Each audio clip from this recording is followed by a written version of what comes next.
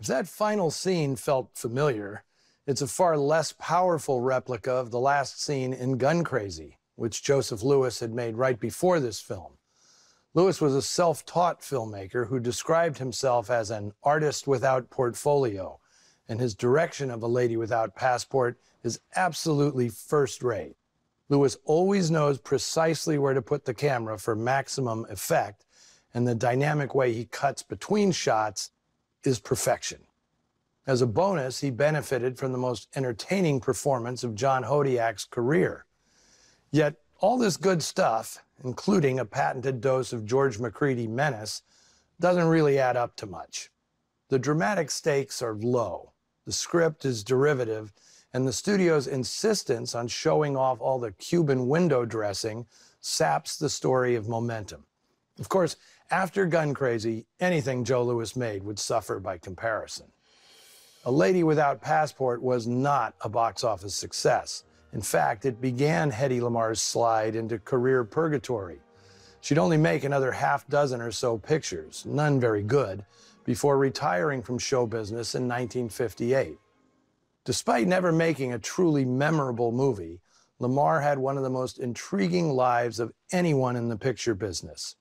She was born Hedwig Eva Maria Kiesler in Vienna in 1914, and while still a teenager, she became a protege of legendary theater director Max Reinhardt. Now, before she was 20, Hedwig had made a name for herself in a few German films, but it was her fifth picture for Czech avant-garde filmmaker Gustav Mahedy that made her an international sensation. Ecstasy, produced in 1933, featured several scenes of Miss Kiesler in the nude, as well as a prolonged close-up of her luminous face in the throes of ecstasy. In Europe, it was heralded as an art film, but in America, it was branded scandalous smut, which didn't stop that notorious prude, Louis B. Mayer, from signing Hedy Kiesler to a long-term contract, changing her name and putting her in wholesome MGM fare. Well, before any of that happened, however, Kiesler had married millionaire Friedrich Mandl, who made his fortune selling munitions to Germany's Third Reich, as well as the fascists in Italy. Mandl would show off his trophy wife at meetings with arms dealers, and although she was rarely invited to speak, her eyes and ears were wide open. What few men realized was that in addition to her exceptional beauty, Hedwig Kiesler had an extraordinary aptitude for science. Sick of being Mandl's eye candy, she dumped her husband and moved to Paris, then London, where she accepted Mayer's offer to make films in Hollywood. But her real passion was designing a frequency-hopping guidance system for torpedoes. She developed it with composer George Antheil, and in 1942, these two artists and self-taught scientists were granted a patent on their new technology. They pitched it to the U.S. Navy, which found it unworkable with its existing munitions.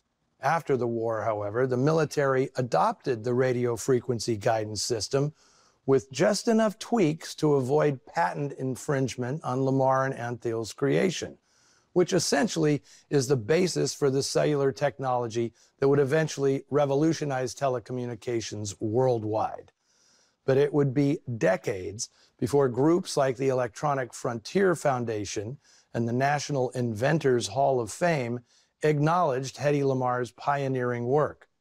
By that time, she was living in seclusion, only making news when she was twice arrested for shoplifting. Lamarr lived out the final years of her life as a recluse, communicating with the outside world solely through the telephone. Now, viewers just learning this story probably think I'm making it all up, but it's absolutely true. Books and plays have been written about it, as well as the 2017 documentary Bombshell, the Hedy Lamarr story. But amazingly, no feature film has yet been made about the world's most beautiful woman creating the basics of cell phone technology. Come on, Paul Thomas Anderson or Todd Haynes, what are you guys waiting for? This could be another Oppenheimer with sex appeal.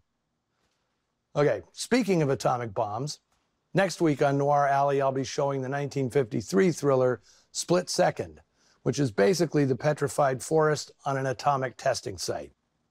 But if you want to watch classic noir on a big screen, join me September 20th through the 22nd at the Redford Theater in Detroit, where I'll be hosting the latest edition of my Noir City Film Festival.